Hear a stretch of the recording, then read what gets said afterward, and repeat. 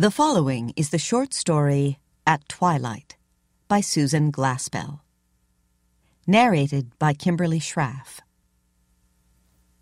A breeze from the May world without blew through the classroom, and as it lifted his papers, he had a curious sense of freshness and mustiness meeting.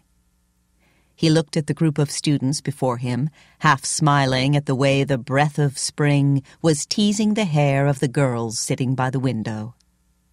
Anna Lawrence was trying to pin hers back again, but May would have none of such decorum, and only waited long enough for her to finish her work before joyously undoing it.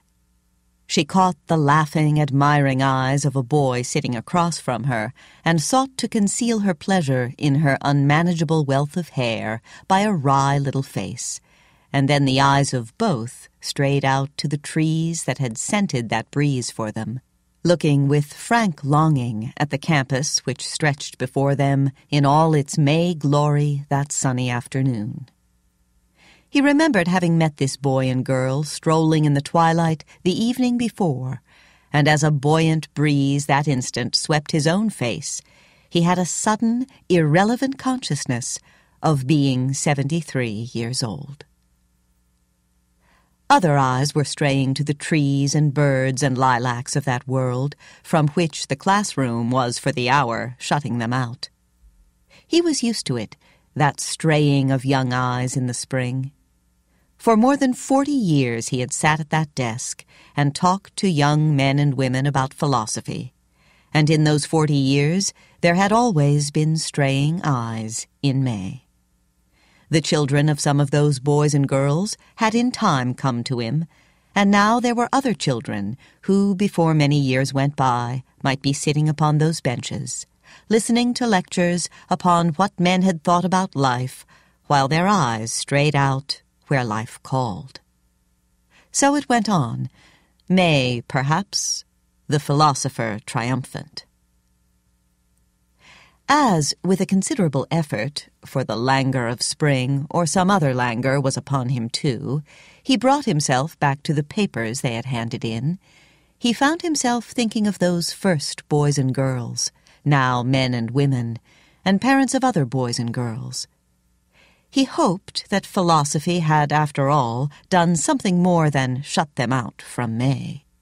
He had always tried not so much to instruct them in what men had thought, as to teach them to think, and perhaps now, when May had become a time for them to watch the straying of other eyes, they were the less desolate because of the habits he had helped them to form. He wanted to think that he had done something more than hold them prisoners. There was a sadness today in his sympathy. He was tired. It was hard to go back to what he had been saying about the different things the world's philosophers had believed about the immortality of the soul. So, as often when his feeling for his thought dragged, he turned to Greta Loring. She seldom failed to bring a revival of interest, a freshening. She was his favorite student. He did not believe that in all the years there had been any student who had not only pleased but helped him as she did. He had taught her father and mother, and now there was Greta, clear-eyed and steady of gaze, asking more of life than either of them had asked, asking not only May, but what May meant. For Greta there need be no duality. She was one of those rare ones for whom the meaning of life opened new springs to the joy of life, for whom life intensified with the understanding of it. He never said a thing that gratified him as reaching toward the things not easy to say, but that he would find Greta's face illumined, and always that eager little leaning ahead for more. She had that look of waiting now, but today it seemed less an expectant than a troubled look. She wanted him to go on with what he had been saying about the immortality of the soul. But it was not so much a demand upon him. He had come to rely upon those demands as it was. He had an odd, altogether absurd sense of its being a fear for him. She looked uncomfortable, fretted. and suddenly he was startled to see her searching eyes blurred by something that must be tears. She turned away, and for just a minute it seemed to leave him alone and helpless. He rubbed his forehead with his hand. It felt hot. It got that way sometimes lately when he was tired, and the close of that hour often found him tired. He believed he knew what she wanted. She would have him declare his own belief. In the youthful flush of her modernism, she was impatient with that fumbling around with what other men had thought. Despising the muddled thinking of some of her classmates, she would have him put it right to them with, "As for yourself..." He tried to formulate what he would care to say, but perhaps just because he was too tired to say it right, the life the robin in the nearest tree was that moment celebrating in song seemed more important than anything he had to say about his own feeling toward the things men had thought about the human soul. It was 10 minutes before closing time, but suddenly he turned to his class with, "Go out of doors and think about it. This is no day to sit within and talk of philosophy. What men have thought about life in the past is less important than what you feel about it today." He paused, then added, he could not have said why, "And don't let the shadow of either belief or unbelief fall across the days that are here for you now." Again he stopped, then surprised himself by ending, "Philosophy should quicken life, not deaden it." They were not slow in their going. Their astonishment in his wanting them to go quickly engulfed in their pleasure in doing so. It was only Greta who lingered a moment, seeming too held by his manner in sending her out into the sunshine to care about going there. He thought she was going to come to the desk and speak to him. He was sure she wanted to. But at the last she went hastily, and he thought, just before she turned her face away, that it was a tear he saw on her lashes. Strange. Was she unhappy, she through whom life surged so richly? And yet was it not true that where it gave much, it exacted much? Feeling much, and understanding what she felt, and feeling for what she understood, must she also suffer much? Must one always pay? He sighed and began gathering together his papers. Thoughts about life tired him today. On the steps he paused, unreasonably enough a little saddened as he watched some of them beginning a tennis game. Certainly they were losing no time, eager to let go thoughts about life for its pleasures. Very few of them awake to that rich life he had tried to make them ready for. He drooped still more wearily at the thought that perhaps the most real gift he had for them was that unexpected 10 minutes. Remembering a book he must have from the library, he turned back. He went to the alcove where the works on philosophy were to be found, and was reaching up for the volume he wanted, when a sentence from a lowly murmured conversation in the next aisle came to him across the stack of books. "That's all very well. We know, of course, that he doesn't believe. But what will he do when it comes to himself?" It arrested him, coming as it did from one of the girls who had just left his classroom. He stood there motionless, his hand still reaching up for the book. "Do? Why, face it, of course. Face it as squarely as he's faced every other fact of life." That was Greta, and though mindful of the library mandate for silence, her tone was low. It was vibrant with a fine scorn. "Well," said the first speaker, "I guess he'll have to face it before very long." That was not answered. There was a movement on the other side of the barricade of books. It might have been that Greta had turned away. His hand dropped down from the high shelf. He was leaning against the books. "Haven't you noticed, Greta, how he's losing his grip?" At that, his head went up sharply. He stood altogether tense as he waited for Greta to set the other girl right. Greta, so sure-seeing, so much wiser and truer than the rest of them. Greta would laugh. But she did not laugh. And what his strained ear caught at last was not her scornful denial, but a little gasp of breath suggesting a sob. "Noticed it? Why, it breaks my heart." He stared at the books through which her low, passionate voice had carried.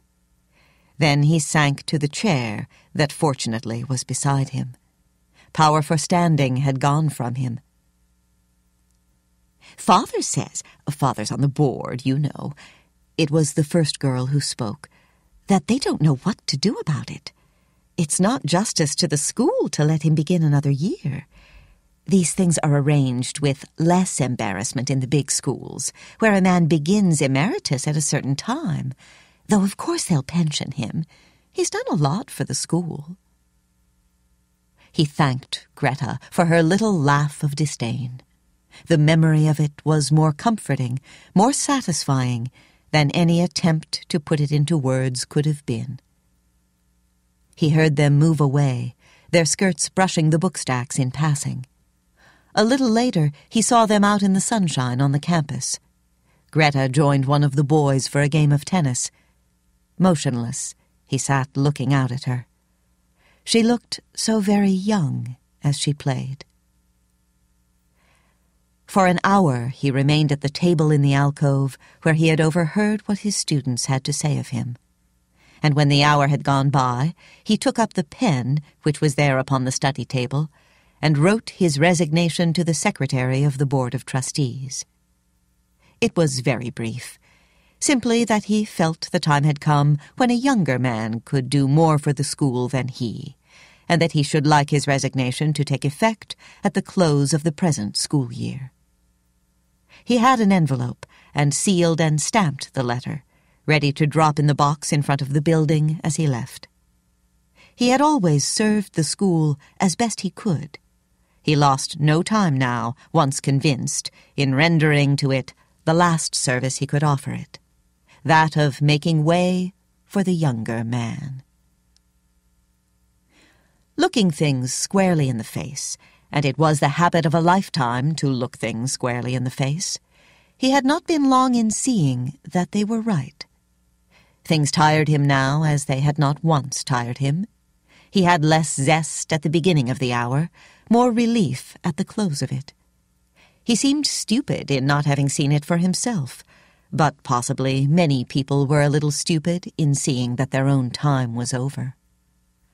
Of course he had thought, in a vague way, that his working time couldn't be much longer, but it seemed part of the way human beings managed with themselves that things in even the very near future kept the remoteness of future things. Now he understood Greta's troubled look and her tears. He knew how those fine nerves of hers must have suffered, how her own mind had wanted to leap to the aid of his, how her own strength must have tormented her in not being able to reach his flagging powers. It seemed part of the whole hardness of life that she who would care the most would be the one to see it most understandingly. What he was trying to do was to see it all very simply, in matter-of-fact fashion, that there might be no bitterness and the least of tragedy. It was nothing unique in human history he was facing. One did one's work, then, when through, one stopped. He tried to feel that it was as simple as it sounded, but he wondered if, back of many of those brief letters of resignation that came at quitting time, there was the hurt, the desolation, that there was no use denying to himself was back of his. He hoped that most men had more to turn to. Most men of 73 had grandchildren. That would help, surrounding one with a feeling of the naturalness of it all. But that school had been his only child, and he had loved it with the tenderness one gives a child. That in him which would have gone to the child had gone to the school. The woman whom he loved had not loved him. He had never married. His life had been called lonely, but lonely though it undeniably had been, the life he won from books and work and thinking had kept the chill from his heart. He had the gift of drawing life from all contact with life. Working with youth, he kept that feeling for youth that does for the life within what sunshine and fresh air do for the room in which one dwells. It was now that the loneliness that blights seemed waiting for him. Life used one, and that in the ugly, not the noble sense of being used. Stripped of the fine fancies men wove around it, what was it beyond just a matter of being sucked dry and then thrown aside? Why not admit that and then face it? And the abundance with which one might have given, the joy in the giving, had no bearing upon the fact that it came at last to that question of getting one out of the way. It was no one's unkindness. It was just that life was like that. Indeed, the bitterness festered around the thought that it was life itself, the way of life, not the brutality of any particular people. They'll pension him. He's done a lot for the school. Even the grateful memory of Greta's tremulous, scoffing little laugh for the way it fell short could not follow to the deep place that had been hurt. Getting himself in hand again, and trying to face this as simply and honestly as he had sought to face the other, he knew that it was true. He had done a great deal for the school. He did not believe it too much to say he had done more for it than any other man. Certainly more than any other man he had given it what place it had with men who thought. He had come to it in his early manhood, and at a time when the school was in its infancy, just a crude, struggling little Western college. Greta Loring's grandfather had been one of its founders, founding it in revolt against the cramping sectarianism of another college. He had gloried in the spirit which gave it birth, and it was he who, through the encroachings of problems of administration and the ensnarements and entanglements of practicality, had fought to keep unattached and unfettered that spirit of freedom in the service of truth. His own voice had been heard and recognized, and a number of times during the years calls had come from more important institutions, but he had not cared to go. For year by year there deepened that personal love for the little college to which he had given the youthful ardor of his own intellectual passion. All his life's habits were one with it. His days seemed beaten into the path that cut across the campus. The vines that season after season went a little higher on the wall out there indicated his strivings by their own, and the generation that had worn down even the stones of those front steps had furrowed his forehead and stooped his shoulders. He had grown old along with it. His days were twined around it. It was the place of his efforts and satisfactions, joys perhaps you should not call them, of his falterings and his hopes. He loved it because he had given himself to it, loved it because he had helped to bring it up. On the shelves all around him were the books which it had been his pleasure, because during some of those hard years they were to be had in no other way, to order himself and pay for from his own almost ludicrously meager salary. He remembered the excitement there always was in getting them fresh from the publisher and bringing them over there in his arms, the satisfaction in coming in next day and finding them on the shelves. Such had been his dissipations, his indulgences of self. Many things came back to him as he sat there, going back over busy years, the works on philosophy looking down upon him, the shadows of that spring afternoon gathering around him. He looked like a very old man indeed, as he at last reached out for the letter he had written to the trustees, relieving them of their embarrassment. Twilight had come on. On the front steps, He paused and looked around the campus. It was growing dark in that lingering way it has in the spring, daylight creeping away under protest, night coming gently, as if it knew that the world having been so pleasant, day would be loath to go. The boys and girls were going back and forth upon the campus and the streets. They could not bear to go within. For more than 40 years it had been like that.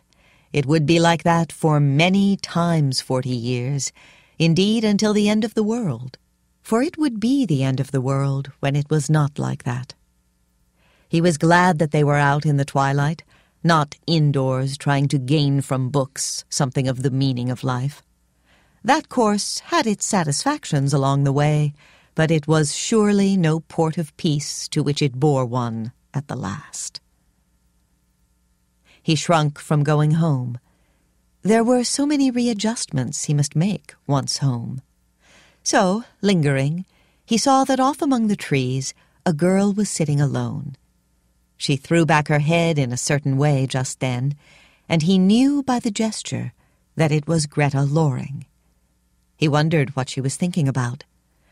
What did one who thought think about, over there on the other side of life? Youth and age looked at life from opposite sides. Then they could not see it alike, for what one saw in life seemed to depend so entirely upon how the light was falling from where one stood. He could not have said just what it was made him cross the campus toward her.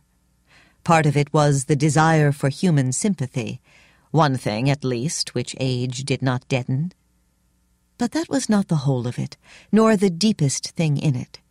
It was an urge of the spirit to find and keep for itself a place where the light was falling backward upon life. She was quiet in her greeting, and gentle. Her cheeks were still flushed, her hair tumbled from her game, but her eyes were thoughtful, and he thought sad. He felt that the sadness was because of him and the things of which he made her think. He knew of her affection for him, the warmth there was in her admiration of the things for which he had fought. He had discovered that it hurt her now that others should be seeing, and not he. Pained her to watch so sorry a thing as his falling below himself, wounded both pride and heart, that men whom she would doubtless say had never appreciated him were whispering among themselves about how to get rid of him. Why, the poor child might even be tormenting herself with the idea she ought to tell him. That was why he told her. He pointed to the address on the envelope, saying, "That carries my resignation, Greta." Her start, and the tears which rushed to her eyes, told him he was right about her feeling. She did not seem able to say anything. Her chin was trembling. "I see that the time has come," he said, "when a younger man can do more for the school than I can hope to do for it." Still she said nothing at all, but her eyes were deepening, and she had that very steadfast, almost inspired look that had so many times quickened him in the classroom. She was not going to deny it. She was not going to pretend. After the first feeling of having got something needed, he rose to her high ground she had taken it for granted he would take. "And will you believe it, Greta?" he said, rising to that ground and there asking, not for the sympathy that bends down, but for a hand in passing. "There comes a hard hour when first one feels the time has come to step aside and be replaced by that younger man." She nodded. "It must be," she said simply, "it must be very much harder than any of us can know till we come to it." She brought him a sense of his advantage in experience, his riches. To be sure, there was that. And he was oddly comforted by the honesty in her, which could not stoop to dishonest comforting. In what superficially might seem her failure, there was a very real victory for them both. and there was nothing of coldness in her reserve. There was the fullness of understanding and of valuing the moments too highly for anything there was to be said about it. There was a great spiritual dignity, a nobility in the way she was looking at him. It called upon the whole of his own spiritual dignity. It was her old demand upon him, but this time the tears through which her eyes shone were tears of pride in fulfillment, not of sorrowing for failure. Suddenly, he felt that his life had not been spent in vain, that the lives of all those men of his day who had fought the good fight for intellectual honesty, spiritual dignity, had not been spent in vain if they were leaving upon the earth even a few who were like the girl beside them. It turned him from himself to her. She was what counted, for she was what remained, and he remained in just the measure that he remained through her, counted in so far as he counted for her. It was as if he had been facing in the wrong direction, and now a kindly hand had turned him around. It was not in looking back there he would find himself. He was not back there to be found. Only so much of him lived as had been able to wing itself ahead, on in the direction she was moving. It did not particularly surprise him that, when she at last spoke, it was to voice a shade of that same feeling. "I was thinking," she began, "of that younger man, of what he must mean to the man who gives way to him." She was feeling her way as she went, groping among the many dim things that were there. He had always liked to watch her face when she was thinking her way step by step. "I think you used a word wrongly a minute ago," she said with a smile. "You spoke of being replaced. But that isn't it. A man like you isn't replaced. He's—" She got it right after a minute and came forth with it triumphantly. "Fulfilled." Her face was shining as she turned to him after that. "Don't you see? He's there waiting to take your place, because you got him ready. Why, you made that younger man. Your whole life has been a getting ready for him. He can do his work because you first did yours. Of course he can go farther than you can. Wouldn't it be a sorry commentary on you if he couldn't?" Her voice throbbed warmly upon that last, and during the pause, the light it had brought still played upon her face. "We were talking in class about immortality," she went on more slowly. "There's one form of immortality I like to think about. It's that all those who from the very first have given anything to the world are living in the world today." There was a rush of tears to her eyes and of affection to her voice as she finished, very low. "You'll never die. You've deepened the consciousness of life too much for that." They sat there as twilight drew near to night, the old man and the young girl, silent. The laughter of boys and girls and the good-night calls of the birds were all around them. The fragrance of life was around them. It was one of those silences to which come impressions, faiths, longings, not yet born as thoughts.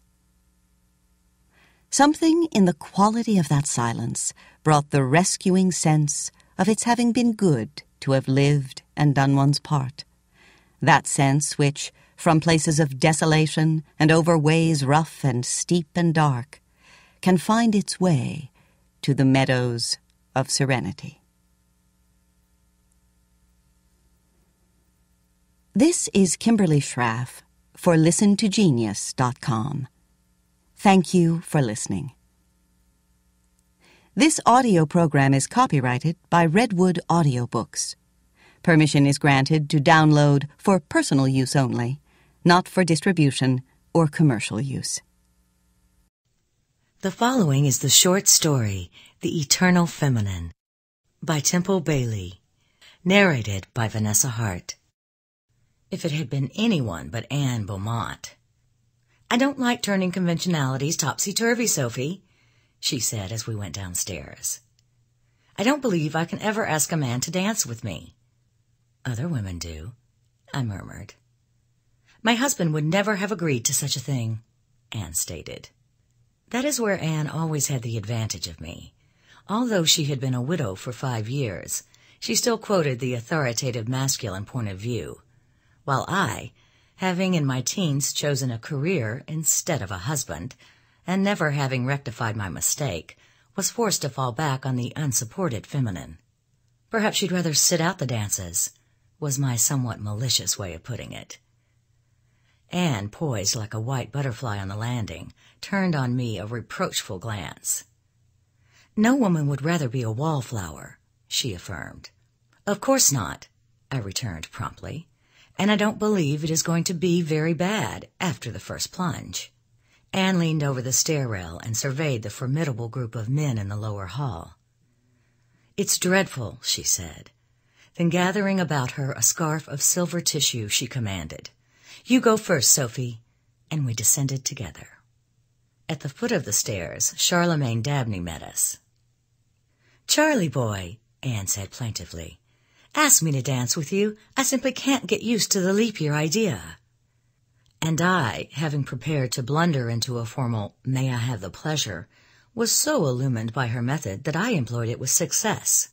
For though I lacked Anne's appealing coquetry, I challenged old friends, and my card was soon filled. But Anne did not depend on old friends. She danced with the Count from Hungary, the multimillionaire from the West, the senator from Kentucky, and to fill up spaces, she fell back on Charlemagne Dabney. "I think it was lovely of you," she told him at supper, "to open the house for the weekend and the dance. Only it's too bad that you insist on the leap year idea for the whole time." Across the table, Elizabeth Ames sparkled radiantly. "I like it. I didn't dance with a single bore, and before I go home, I'm going to ask all of the men to marry me." Anne's face wore its most gracious expression, but I knew how she felt. Elizabeth is 18 and pretty. Anne is twice 18 and pretty, and there's a difference. Anne opened her eyes very wide and said to Charlemagne, "You see what you've done? Elizabeth is going to ask you to marry her." Charlemagne smiled at Elizabeth. "No such good luck. There are too many young fellows who will accept her before she gives me the chance." Elizabeth laughed back. "Don't be too sure that you'll escape." Anne's delicate eyebrows were raised. "Of course she is joking. No woman would really ask a man." Charlemagne sighed. "I wish one woman would." Anne's lashes fluttered. "Why don't you ask her?" she challenged. He shrugged his shoulders. "I feel weak in the knees when I think of it," he said, "for fear she might say no." "Faint heart," I murmured, but no one paid any attention to me. It seemed to me, after that, as if some of the brightness had gone out of Elizabeth's face. But Anne fairly scintillated, and she was exceedingly amiable to Elizabeth. "Ask the Count first," I heard her say. "He's simply charming." Elizabeth flung up her head in a quick way. She was all in sheer pale yellow, bordered with daffodils, and there was a twist of gold ribbon in her fair hair. Only extreme youth could have worn it, and as she flashed her answer back to Anne, I had never seen her more beautiful. "The Count wouldn't have me as a precious gift," she said. "I'm too crude. He likes a more finished product, like you, dear Mrs. Beaumont." "Now what do you suppose she meant by that?" said Anne that night, when we were in our kimonos and were comforting our complexions with cold cream. "Do you think she meant it for a compliment, or was it a reflection on my age?" "No one can reflect on your age," I told her. "Nobody knows it but Charlemagne and me, and we won't tell. That's the advantage of living on the other side and coming back to meet the younger generation," said Anne. "They haven't kept tabs on the years." She got up and moved restlessly around the room. With the cream on her face and with her hair down, she looked old, and I had a vision of Elizabeth in the yellow gown. Perhaps something of my thought showed, for Anne stopped suddenly and gazed into a long mirror set in the door. "Oh, youth, youth, Sophie," she cried. "Anne," I said, "come away from that mirror. No one can be beautiful with her face full of cold cream." She laughed and dropped down on the rug in front of me, and after a while she said, "Did you hear what he said tonight? About wishing a certain woman would ask him?" "Yes. He will never ask me, Sophie. He thinks I'm still mourning my husband. He thinks I don't care." There wasn't much to be said after that. But before I left her, I whispered, "Why don't you tell him, Anne?" Anne's shocked eyes condemned me. "Oh, Sophie, as if a woman could." I passed Elizabeth Ames' room on my way to my own, and she called to me, "Come in, Miss Sophie." "It's so late," I protested, standing on the threshold. But she was insistent. "Please come," she begged. "You ought to be in bed," I scolded, "getting your beauty sleep." But even as I said it, I knew she didn't need it, for she was as daintily fresh as a rose. Her fair hair hung down in 2 heavy braids over her white gown. She looked like a lovely child. "Miss Sophie," she said abruptly, when she had put me into a big chair in front of the fire, "tell me about Anne Beaumont and Mr. Dabney." "What about them?" I asked innocently. "Were they in love with each other? Years ago, before she married Mr. Beaumont?" I nodded. They were engaged, and Anne was very young. She had never seen much of other men, and when Mr. Beaumont came along, with his air of foreign distinction, she was fascinated and broke off her engagement. But she never really cared for Mr. Beaumont. "And you think Mr. Dabney has stayed single for her sake?" "I think so, yes." "And you think he loves her still?" "You heard what he said tonight?" "I don't call that love," she cried. "If he cared, he'd tell her. He couldn't help it. It would just come, if he really loved her." "He thinks that she has never cared, and he isn't an impetuous boy." "I know, but he's a man." She was all aglow. "And if he cared, his heart would say, 'I love you, I love you, I love you,' and then his lips would say it. You believe, then, that he doesn't care for her? His allegiance is a memory, an old dream of the girl she was, not of the woman she is. Isn't she older than he, Miss Sophie?" "She is younger," I said gravely. "She seems older, and it's spoiling his life. He won't look at another woman, because in a way he feels bound to her. Someday I'm going to tell him." I stared at her. "Tell him what, Elizabeth?" "That he is throwing away his happiness, that there are other women." She had risen and stood in front of me with her hand on her heart. Her eyes were like stars, and the radiance of youth shone from within and round about her. If Charlemagne should see her in such a mood, I thought of Anne, dear Anne. "Elizabeth," I said sharply, "if you should tell him that, he would think that you cared." She swept out her arms in a charming gesture of surrender. "Well, if he did," she cried defiantly, "what then?" All that night Elizabeth and Anne contended in my dreams, and in the morning, worn to a frazzle, I went down to breakfast, to find that Elizabeth had gone for a ride with Charlemagne, and that Anne was still in bed. I drifted into the library and found there a circle of somewhat fagged-out feminines. The men were riding or on the links. From the light bits of conversation that were wafted to me as I sat and read in the window seat, I gathered that most of the women took Charlemagne's leap year idea as a joke.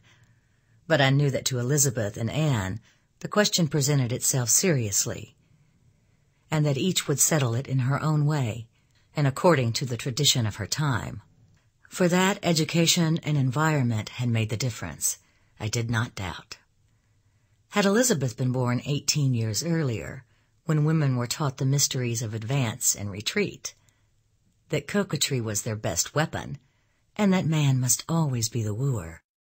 She might have felt all of Anne's shrinking from a revelation of herself, whereas had Anne been brought up in the later days, when boys and girls mingle in close comradeship, when plays and books subtly analyze the state of woman as the pursuer and man as the pursued, she might have been as frank about her feelings as Elizabeth. Hence, I argued, they were both of them what their generation had made them, and I, who loved Anne and adored her for her womanliness, was yet forced to admit the potency of Elizabeth's youth and the charm of her complete surrender. After a time, the men began to drift in, and I heard the multimillionaire from the West inquiring for Elizabeth. He was a big, broad-shouldered fellow, sure of himself, but not unpleasantly so. And when he couldn't find the girl he wanted, he came over and talked to me. "Say," he began at once, "it's all tommyrot about this leap year business. When I want a girl to do anything, I want to ask her. It makes me feel foolish to have to wait for her to come to me. I wish Dabney would cut it out." "But think what an opportunity for a girl to get what she wants," I said. "They don't know what they want," he stated dogmatically. "The way to win a woman is to pick her up and put her on a horse and run away with her." "Suppose she doesn't care to be run away with?" I asked. "Oh, she'd settle down to it," he said securely. "And besides that, I can't really imagine a nice girl asking a man to marry her." I thought of Elizabeth as she had stood with her hand on her heart and had hurled defiance at conventions. "Girls are hard to understand," I murmured. "Oh, I don't know," he contended. "If a man gets right down to primitive principles and keeps after her, he'll get her. And it makes me hot to think I am wasting valuable time trying to stick to Dabney's old rules when I have to go back west again on Monday." I wanted to be sure, so I murmured, "Of course it's Elizabeth Ames." "Who else?" he demanded. "Oh, I'm going to jump over the traces, Miss Sophie, and let her know I mean business. This thing of sitting around and letting her go off with another man, you know she's riding with Dabney this morning." I nodded. "He's twice her age, and she thinks she likes him. Girls get romantic streaks, and Dabney's the kind they put up on a pedestal, but he isn't any more suited to her than a bunch of beets." "I suppose not," was all the response I dared venture in the face of such an outpouring of eloquence. "They are coming now," he said, and through the window I saw them. Elizabeth, looking like a little girl in her three-cornered hat, with her hair tied with a broad black ribbon, and Charlemagne sitting his horse like a centaur. The Westerner deserted me at once, and, the rest of the guests following, I was left alone in the library. I curled up in the window seat, drew the curtains to shield me from the gaze of those who might step within, and tried to take 40 winks to make up for the 400 I had missed the night before. But I couldn't sleep. Elizabeth and Anne and Elizabeth. I couldn't get their affairs out of my mind. Would Elizabeth propose? Would Anne? Would Charlemagne? Would the multimillionaire? Again and again I tried to fit together their widely different theories. Until in despair. I wish that Charlemagne in his leap year weekend had not tempted me from my maidenly apartment in town, where the worries of lovers were confined to my manuscripts. And even as I pondered, I heard Elizabeth's voice saying, as she came in from the porch, "I suppose you think I am awfully forward to make you spend all your morning with me." As he followed her into the library, Charlemagne laughed. "I might feel flattered," he said, "if I didn't know you were doing it to make McChesney furious." McChesney was the multimillionaire. "McChesney?" Elizabeth's tone was startled. "Don't hedge," Charlemagne teased. "He's bound to win out, Elizabeth. No woman can escape a man when he goes for her like that. You might as well give in." "I shall never give in." "He's a nice fellow." "He's not my ideal." There was a pathetic note of appeal in her young voice. "Ah, ideals." Charlemagne had dropped his banter. "Don't spoil your happiness looking for the ideal man. He's like the pot of gold at the end of the rainbow, something we hear of, but have never seen." There was a heavy silence. Then Elizabeth said, catching her breath, But I have found my ideal, Mr. Dabney. You have? And it's not McChesney? I peeped at them through the curtain.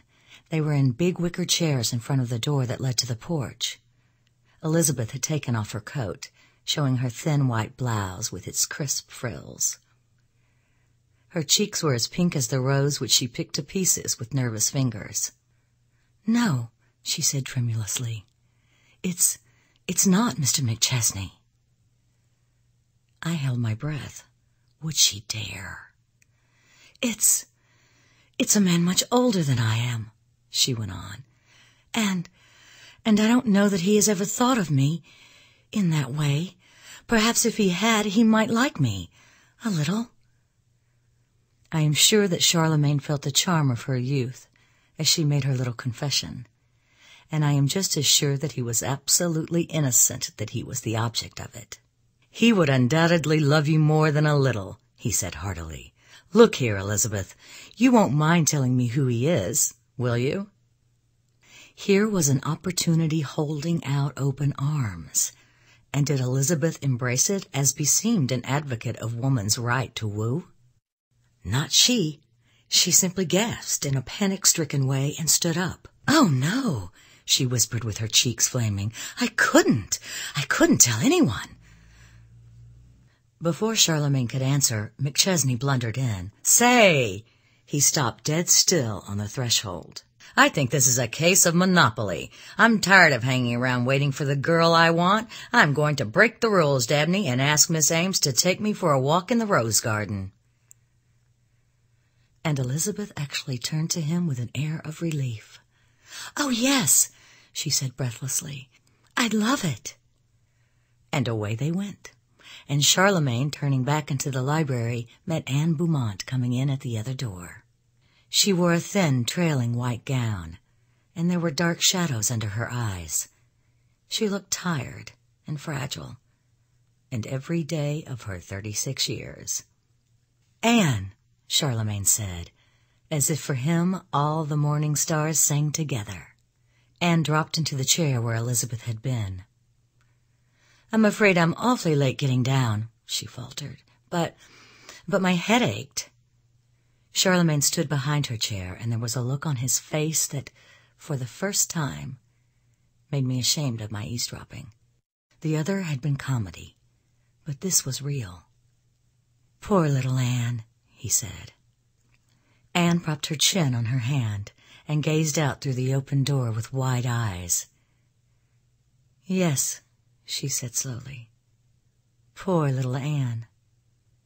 He came around and took the other chair. I wish I knew how I might comfort you, he said. For a moment Anne looked at him with that wide stare. Then, like a flash, it came. Oh, Charlie, Charlie boy, she cried. Why don't you ask me to marry you? I can't ask you, you know. Before she had finished, he was on his knees beside her, and then I shut my eyes and put my fingers in my ears. For the time had come when I had no right to hear or see. But as for theories, who knows what a woman will do? There was Elizabeth, and there was Anne. But I never would have believed it of Anne. This is Vanessa Hart for ListenToGenius.com. Thank you for listening. This audio program is copyrighted by Redwood Audiobooks. Permission is granted to download for personal use only, not for distribution or commercial use.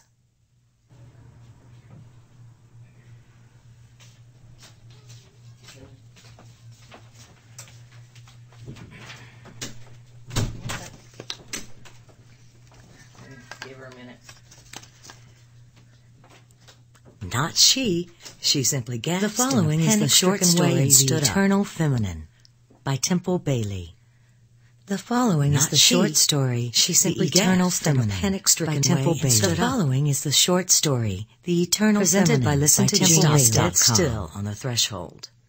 Narrated by Vanessa Hart.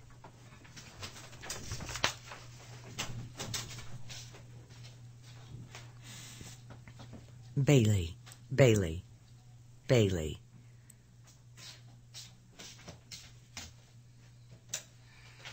The following is the short story, The Eternal Feminine by Temple Bailey.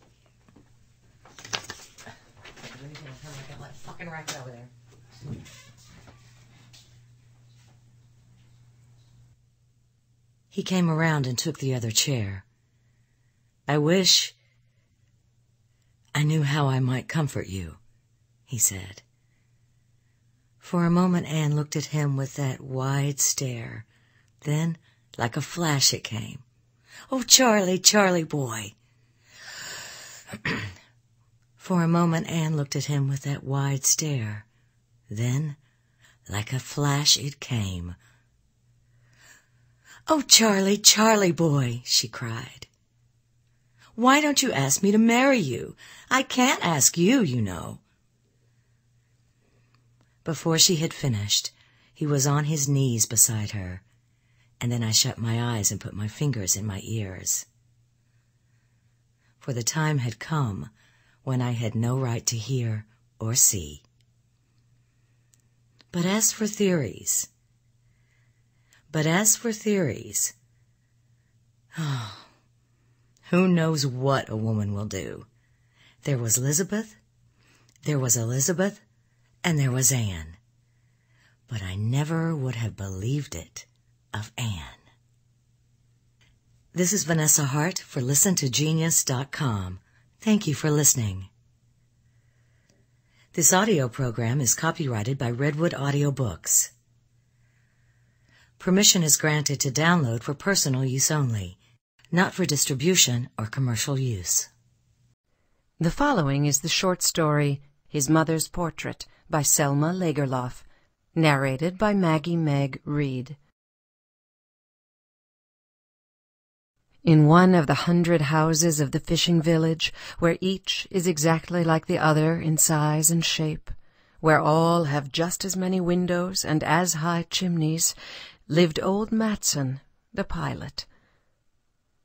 In all the rooms of the fishing village there is the same sort of furniture. On all the window sills stand the same kinds of flowers. In all the corner cupboards are the same collections of seashells and coral. On all the walls hang the same pictures. And it is a fixed old custom that all the inhabitants of the fishing village live the same life. Since Matson the pilot had grown old, he had conformed carefully to the conditions and customs. His house, his rooms, and his mode of living were like everybody else's. On the wall over the bed, old Matson had a picture of his mother. One night he dreamed that the portrait stepped down from its frame, placed itself in front of him, and said with a loud voice, "You must marry, Matson." Old Matson then began to make clear to his mother that it was impossible. He was 70 years old. But his mother's portrait merely repeated with even greater emphasis, "You must marry, Matson." Old Matson had great respect for his mother's portrait. It had been his adviser on many debatable occasions, and he had always done well by obeying it. But this time he did not quite understand its behavior. It seemed to him as if the picture was acting in opposition to its already acknowledged opinions.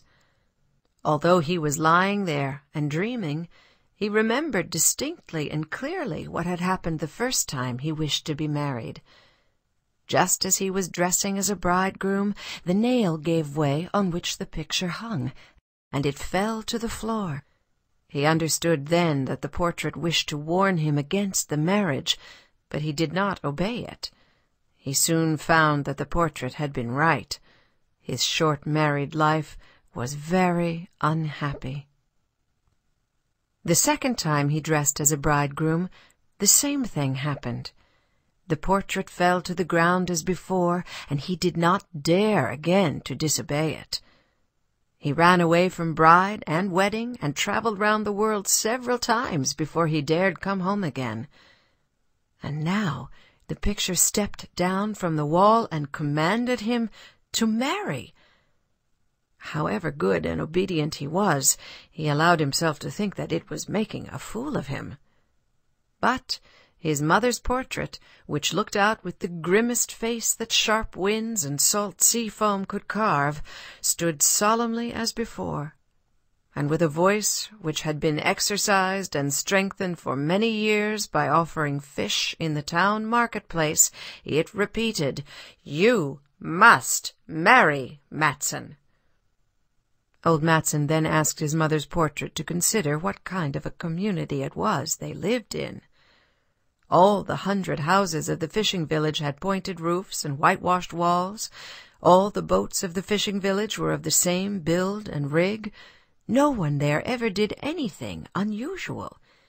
His mother would have been the first to oppose such a marriage if she had been alive. His mother had held by habits and customs, and it was not the habit and custom of the fishing village for old men of 70 years to marry.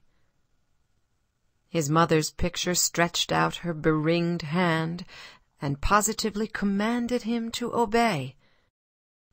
There had always been something excessively awe-inspiring in his mother when she came in her black silk dress with many flounces. The big shining gold brooch, the heavy rattling gold chain had always frightened him.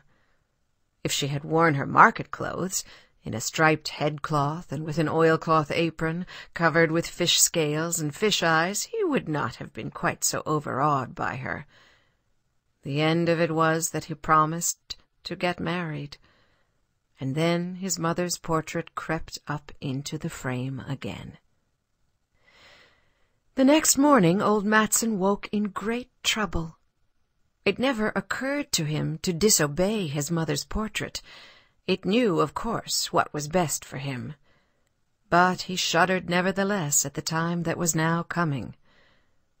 The same day he made an offer of marriage to the plainest daughter of the poorest fisherman, a little creature whose head was drawn down between her shoulders and who had a projecting under jaw.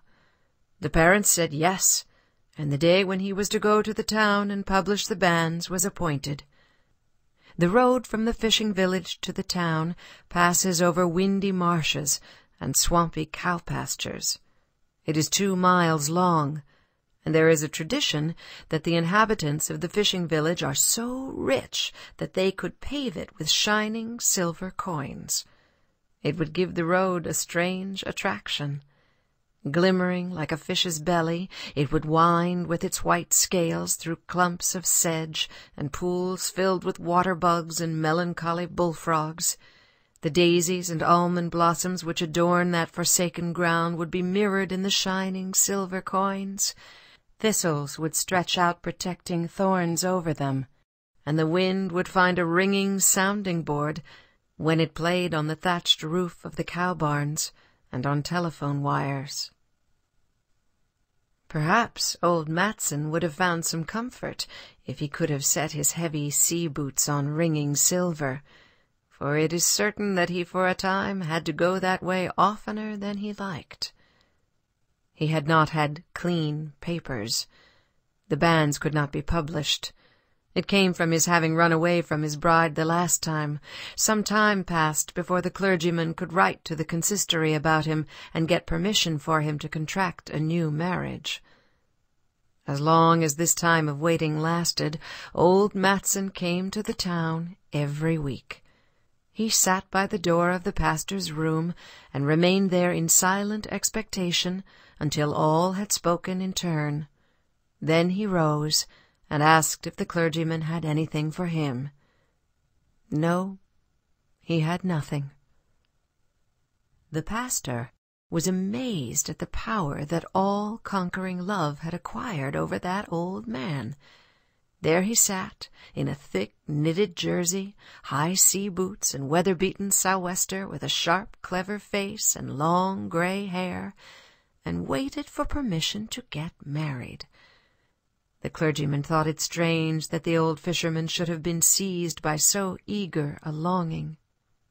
"You are in a hurry with this marriage, Matson," said the clergyman. "Oh, yes, it is best to get it done soon." Could you not just as well give up the whole thing? You are no longer young, Matson." The clergyman must not be too surprised. He knew well enough that he was too old, but he was obliged to be married. There was no help for it. So he came again, week after week, for a half-year, until at last the permission came. During all that time, old Matson was a persecuted man. Round the green drying place, where the brown fishnets were hung out, along the cemented walls by the harbor, at the fish tables in the market, where cod and crabs were sold, and far out in the Sound among the shoals of herring, raged a storm of wonder and laughter. So he is going to be married, he, Matson, who ran away from his own wedding. Neither bride nor groom were spared. But the worst thing for him was that no one could laugh more at the whole thing than he himself. No one could find it more ridiculous. His mother's portrait was driving him mad. It was the afternoon of the first time of asking. Old Matson, still pursued by talk and wonderings, went out on the long breakwater as far as the whitewashed lighthouse in order to be alone. He found his betrothed there. She sat and wept. He asked her whether she would have liked someone else better. She sat and pried little bits of mortar from the lighthouse wall and threw them into the water, answering nothing at first. "Was there nobody you liked?" "Oh, no, of course not." It is very beautiful out by the lighthouse. The clear water of the Sound laps about it. The low-lying shore, the little uniform houses of the fishing village, and the distant town are all shining in wonderful beauty. Out of the soft mist that hovers on the western horizon, a fishing boat comes gliding now and again. Tacking boldly, it steers toward the harbor. The water roars gaily past its bow as it shoots in through the narrow harbor entrance.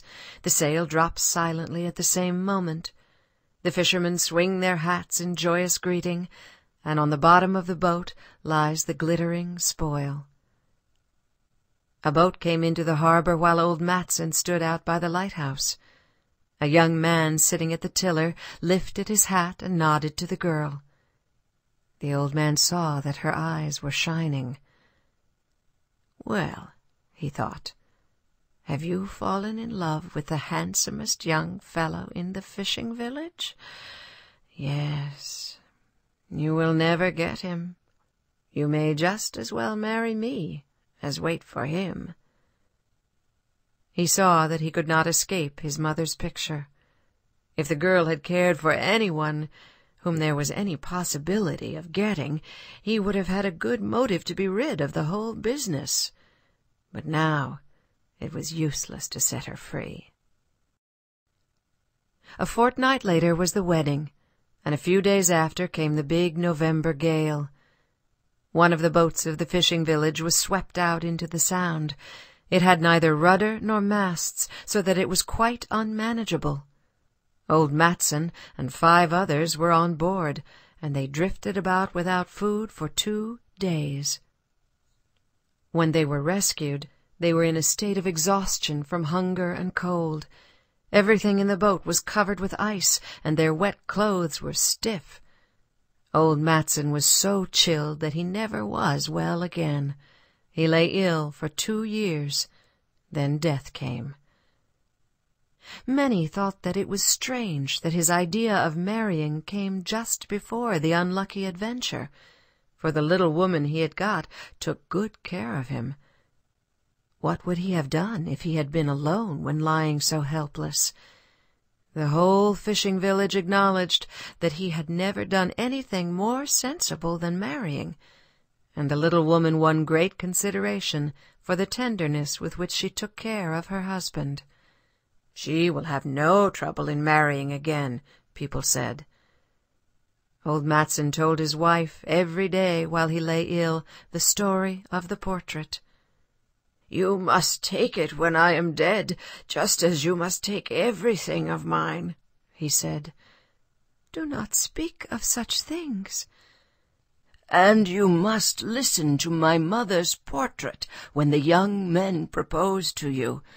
Truly, there is no one in the whole fishing village who understands getting married better than that picture." This is Maggie Meg Reed for ListenToGenius.com. Thank you for listening. This audio program is copyrighted by Redwood Audiobooks. Permission is granted to download for personal use only, not for distribution or commercial use. The following is the short story The Open Window by Saki or H. Monroe. Narrated by Beth Richmond. "My aunt will be down presently, Mr. Nattell," said a very self-possessed young lady of 15. "In the meantime, you must try and put up with me." Frampton Nattell endeavored to say the correct something which should duly flatter the niece of the moment, without unduly discounting the aunt that was to come. Privately, he doubted more than ever whether these formal visits on a succession of total strangers would do much toward helping the nerve cure which he was supposed to be undergoing. "I know how it will be," his sister had said when he was preparing to migrate to this rural retreat. "You will bury yourself down there and not speak to a living soul, and your nerves will be worse than ever from moping. I shall just give you letters of introduction to all the people I know there. Some of them, as far as I can remember, were quite nice." Frampton wondered whether Mrs. Sappleton, the lady to whom he was presenting one of the letters of introduction, came into the nice division. "Do you know many of the people round here?" asked the niece when she judged that they had had sufficient silent communion. "Hardly a soul," said Frampton. "My sister was staying here at the rectory, you know, some 4 years ago, and she gave me letters of introduction to some of the people here." He made the last statement in a tone of distinct regret. "Then you know practically nothing about my aunt?" pursued the self-possessed young lady. "Only her name and address," admitted the caller. He was wondering whether Mrs. Sappleton was in the married or widowed state. An undefinable something about the room seemed to suggest masculine habitation. "Her great tragedy happened just 3 years ago," said the child. "That would be since your sister's time." "Her tragedy?" asked Frampton. Somehow in this restful country spot tragedies seemed out of place. "You may wonder why we keep that window wide open on an October afternoon," said the niece, indicating a large French window that opened onto a lawn. "It is quite warm for the time of year," said Frampton. "But has that window got anything to do with the tragedy?" "Out through that window, 3 years ago to a day, her husband and her 2 young brothers went off for their day's shooting. They never came back. In crossing the moor to their favourite snipe-shooting ground, they were all 3 engulfed in a treacherous piece of bog. It had been that dreadful wet summer, you know, and places that were safe in other years gave way suddenly without warning. Their bodies were never recovered. That was the dreadful part of it." Here the child's voice lost its self-possessed note and became falteringly human. "Poor aunt always thinks that they will come back some day. They and the little brown spaniel that was lost with them, and walk in at that window just as they used to do. That is why the window is kept open every evening till it is quite dusk. Poor dear aunt!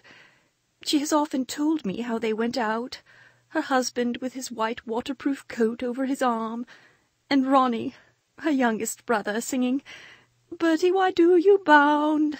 as he always did to tease her, because she said it got on her nerves.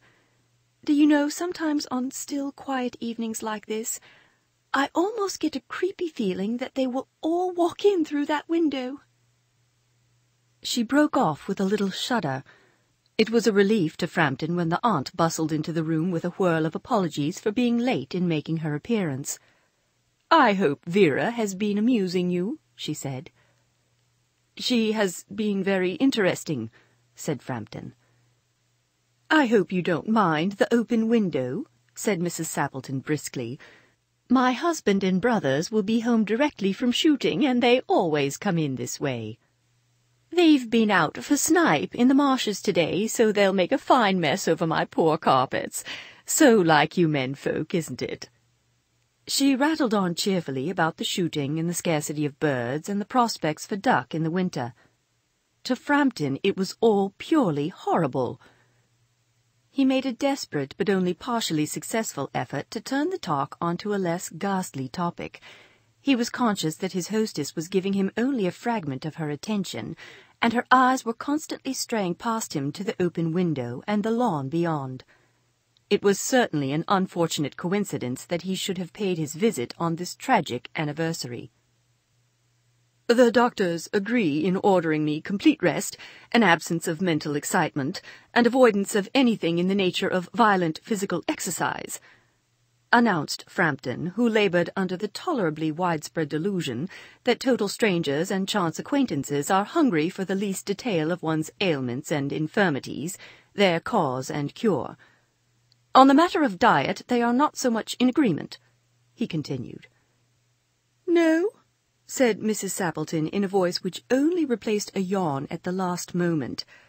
Then she suddenly brightened into alert attention, but not to what Frampton was saying. "Here they are at last," she cried, "just in time for tea. And don't they look as if they were muddy up to the eyes?" Frampton shivered slightly and turned toward the niece with a look intended to convey sympathetic comprehension. The child was staring out through the open window with a dazed horror in her eyes. In a chill shock of nameless fear, Frampton swung round in his seat and looked in the same direction. In the deepening twilight, 3 figures were walking across the lawn towards the window. They all carried guns under their arms, and one of them was additionally burdened with a white coat hung over his shoulders. A tired brown spaniel kept close at their heels. Noiselessly they neared the house, and then a hoarse young voice chanted out of the dusk, "I said, Bertie, why do you bound?"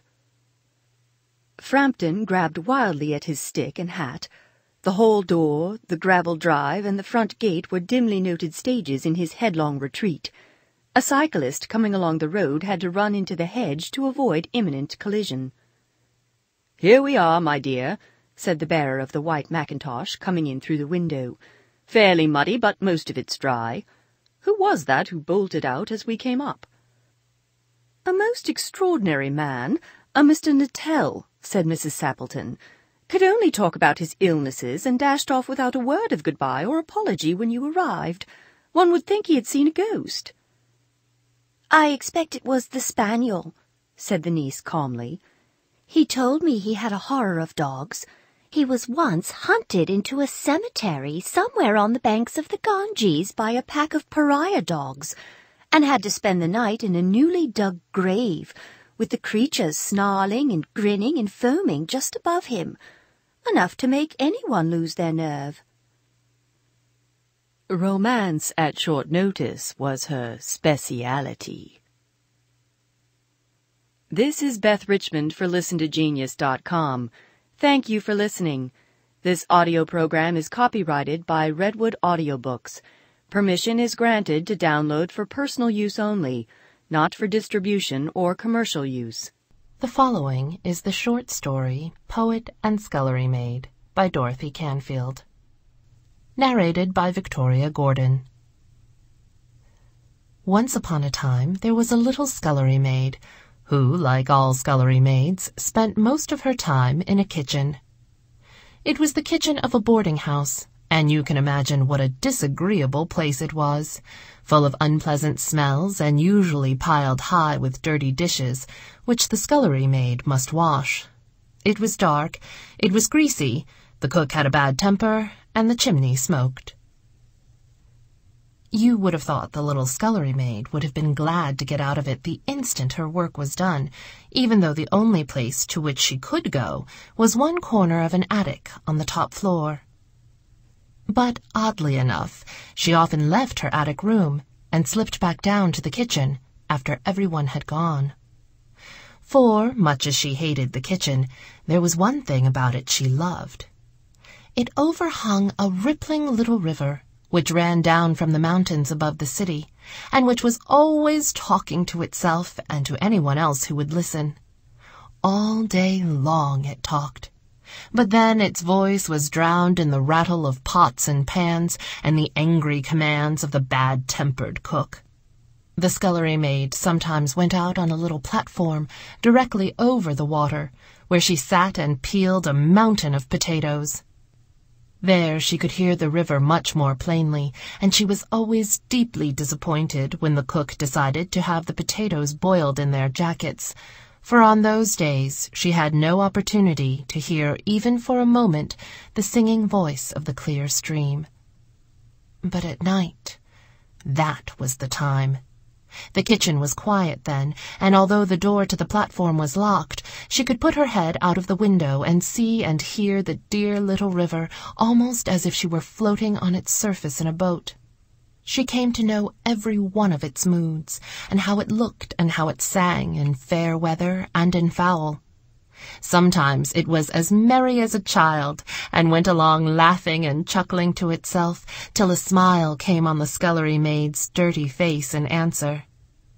Sometimes, on dark nights, it whispered something mournful and yet so sweet that she felt her heart swell. On moonlight nights, it glided smoothly along like a moonbeam, with only a gentle lapping where it passed the pillars of the platform, and a low, happy murmur from the other bank. But under the stars, it was the best of all. Then it sang so gallant and heartening a song that the little scullery maid forgot how she hated the kitchen and the greasy dishes, forgot that she had no friends and no sweetheart.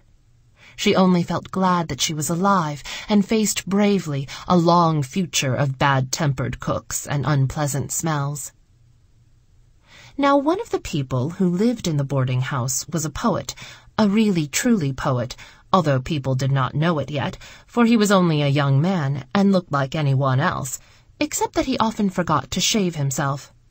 One evening he was invited out to a fashionable late supper, a great event with him, for he was very poor.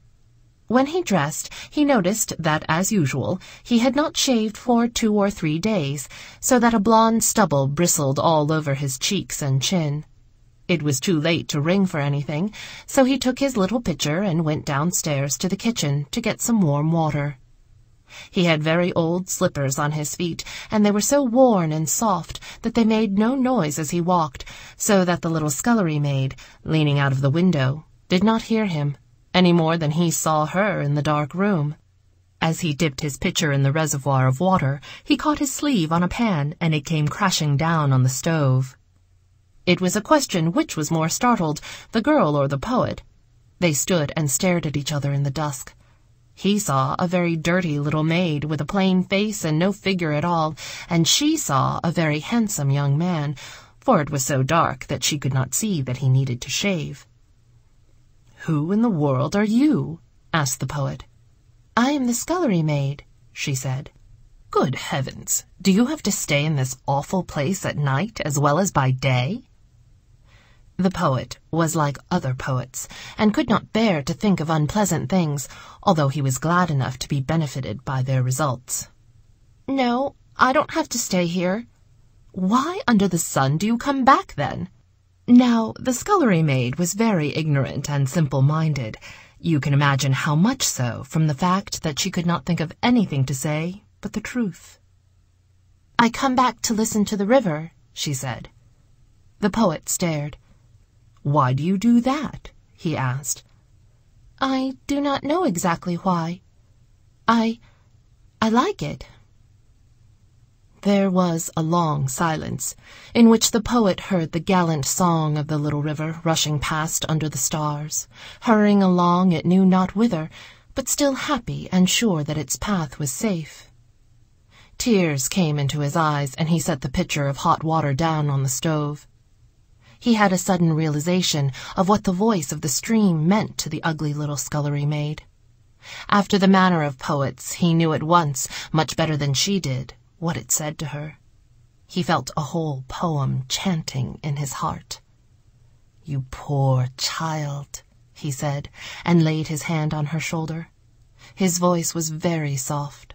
Nobody else had ever spoken to her so before. "You poor child. I know why you like to hear it." And with that he went upstairs and wrote the loveliest poem you can imagine, all about the little scullery maid, and how she hated the kitchen, and her ugly, unhappy life, and yet how sweetly the little river sang to her, and told her to be brave. The tears were in his eyes many times as he wrote, and he forgot all about the supper to which he had been invited, for he was a real poet. The scullery maid stood still exactly where he had left her. For once she did not hear the voice of the river. She heard someone saying, "You poor child, you poor child." It seemed to her she must have dreamed it, and yet there was the pot of hot water, glimmering white in the dusk. There it was in the morning, too, although, of course, the water had grown cold. The poet sent the poem he had written in the night to a great editor, one who had refused every single thing the poet had written before. The editor was as bad-tempered as he was great, but he wiped his eyes after he had read the poem about the dirty little scullery maid and the song of the river, and sent for the poet at once to tell him to write more like it. This the poet was already doing. He had forgotten everything else and imagined that he, too, was a maid and lived in a greasy kitchen with only the sound of a river for comfort. For that is the way with a poet. If he gets interested in somebody's point of view, he steps in and pushes the owner out of the way and lives his life for a while. The scullery maid below stairs did not know that the blond young man on the 4th floor was washing her dishes, peeling her potatoes, and dreading with her the harsh voice of the cook. But so he was. In the evening he stood beside her as she listened to the song of the river, and he stole her simple, ignorant thoughts, one by one, and carried away on the tip of his pen the love for the little stream which filled her heart. When he had taken them all and written them down so beautifully that he made himself cry many times, he put them all in a book. Then he forgot about them and fell to imagining he was someone else, for that is the way with a poet.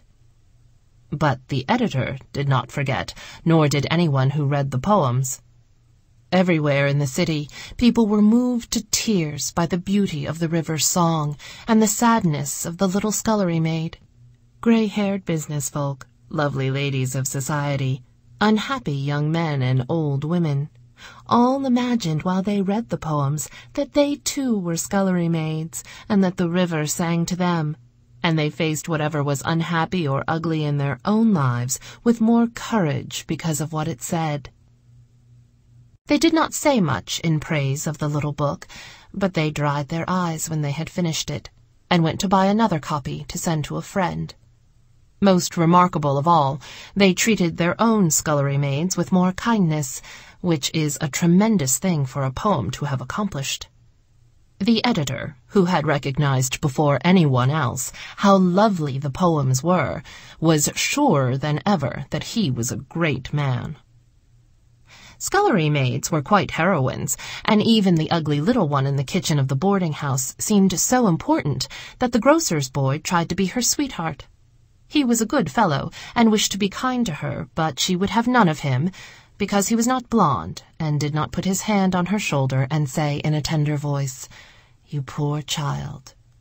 In other words, because he was not a poet, whereas, if she had but known it, it was a lucky thing for her that he was not. She was so ignorant and neglected that she had never learned to read, and she was almost the only one in the city who did not have the joy of the poems about her river.